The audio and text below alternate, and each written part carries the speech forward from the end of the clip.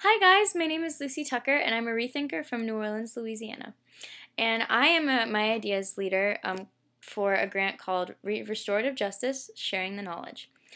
I wrote the grant because I work with an organization called Rethink, and it's kids rethinking New Orleans public schools. And so basically, after Katrina, all these decisions were getting made about how to change schools and how to fix our failing school system in New Orleans. And a woman named Jane Wally decided, why not put youth voice into that? I think restorative justice can help reduce the dropout crisis because it lowers suspension and expulsion rates across the board. And it makes students happier to be a part of what's happening in their schools. They get to decide more about their disciplinary system, they get closer to each other, they get closer to the people facilitating the circles, whether they're other youth or adults.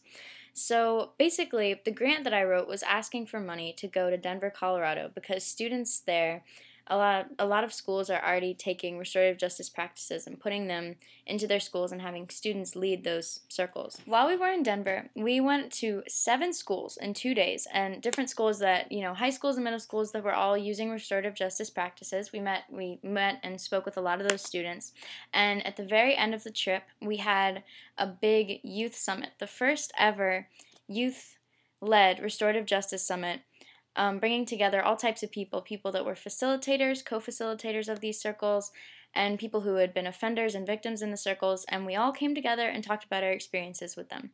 So what you're about to see is some footage of us in schools and also the youth summit. Thank you. Rethink was actually founded at the Katrina landfall, where we went to different directions into different schools. Some of us went to Texas, some of us went to Mississippi, and we experienced a different environment. And we saw different things that we never saw before, like hospitality. When you do a case with kids that are younger than you, they just kind of have more respect for you. Even if you're a freshman, they have a lot more respect for you. What was that experience like for you? Kind of nervous. Well, I wouldn't say nerve-wracking because it wasn't, but it was very nervous. A lot of pressure because I was taking notes and I thought I didn't take them good enough, but I guess I did, so. You did a great job. Snaps for Connor. It's usually just students doing Emily and I on Wednesdays go to a middle school every Wednesday, and it's usually just us and then the offenders and the victims, and then if it's a serious case, then the principal or someone will, or a counselor will attend, but it's usually just students working with students. Facilitators and co-facilitators are there to, like it says in the name, facilitate the conferences, get everybody through it. It's really not our job to be putting in our input on what we think should be or should happen or what the offender should do to restore the harm. It's more around to the community members, and we just, kind of guide the process and get everybody talking. So, on Friday, after having visited 6 of the 7 schools, we still had 1 left to go to, Flagstaff Elementary and Middle School.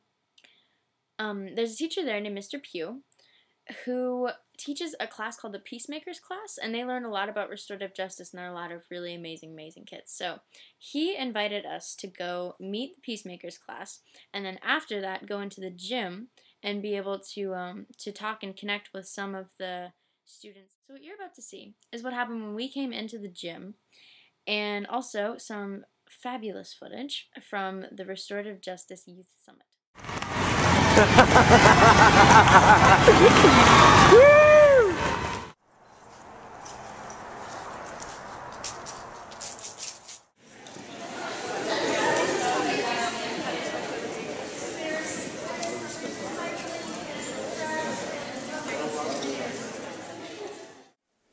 We usually have the parent there just so that they can, be there. And sometimes we have to break away and we usually have one of us or go with the kids because sometimes they're not comfortable saying stuff in front of their parents. 37% of students who were polled fell behind in their classes after they were suspended, and 25% felt less motivated when coming back off of suspension. Rethink is trying to find alternatives to kids falling out of the system.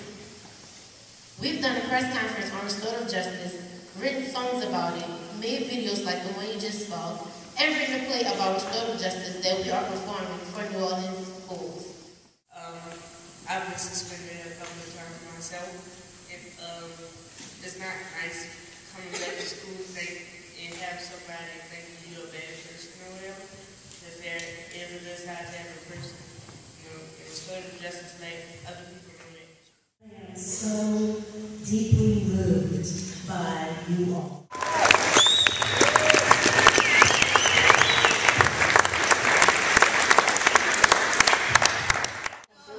Bye, Denver. So, since we went to Colorado, the Rethink Restorative Justice group has been doing some really exciting work here in New Orleans. It all started, where we were in Colorado and we had all these fabulous ideas and we were really excited about bringing this movement back to New Orleans. But we had to figure out a way to actually get it to come across to the youth as something that's important and something that's meaningful. And so we wanted to figure out a way to show people in schools that this movement relates to them and that they can be a part of it and that they can really drive it home with their school leaders themselves. So a woman named Jen came down from New York and did a workshop with us on forum theater, and we talked a lot about what's a good way to get youth to interact with us and really come down and talk about why restorative justice is important. So with Jen, we created a full-length interactive forum theater workshop where we did a skit, and then youth came in, and then we talked about how to really how to change things in it and how restorative justice could have helped different moments in the skit. And from there, the presentations just grew. So some youth came down from Oakland, California. They were at a school called United's for Success Academy, and we did a workshop with them, and we had so much fun with them. They learned a lot, and so did we, about how to work with young people more in this process, and it was really, really exciting to work with them. So after that, we did a presentation at Sci Academy, and since we did that presentation, they are now beginning their school here in New Orleans, and they're now beginning the process of getting staff into these restorative justice practices, and so they're now working on trainings with them, and it's really wonderful. So yeah, there's a lot of really exciting things happening in New Orleans. We have more presentations coming up, and but what it comes down to is that we really want to thank America's Promise Alliance for this. You guys have helped us so much, and AT&T for helping us fund it as well. This has been a truly inspiring, amazing project, and I didn't think it was possible, but then we got this funding, and it's been really, really fun. So, and I would also like to thank all the other rethinkers who've been a part of this movement. I know that I'm sitting up here on this webcam telling you about what's going on here, but there are so many other faces that I wish you could get to see even more of, and there's so many people that have been a part of this, I can't even say. And I would mainly really like to thank anyone and everyone who's heard our voices, who's come to our press conferences, who's heard about this restorative justice movement and has taken it back to their friends and families, because spreading the word helps us so much. And really, to all of you, thank you. You're an inspiration, and it's been so great to get to meet so many of you, especially in Colorado. All the youth there have been, it's been so much fun. So yeah, I guess all that I have to say is that this isn't the end of Rethink. This project is going to keep going on for years to come, hopefully, and we'd really love to partner with you guys in the future. So thank you so much, and we'll be seeing you guys soon. Bye.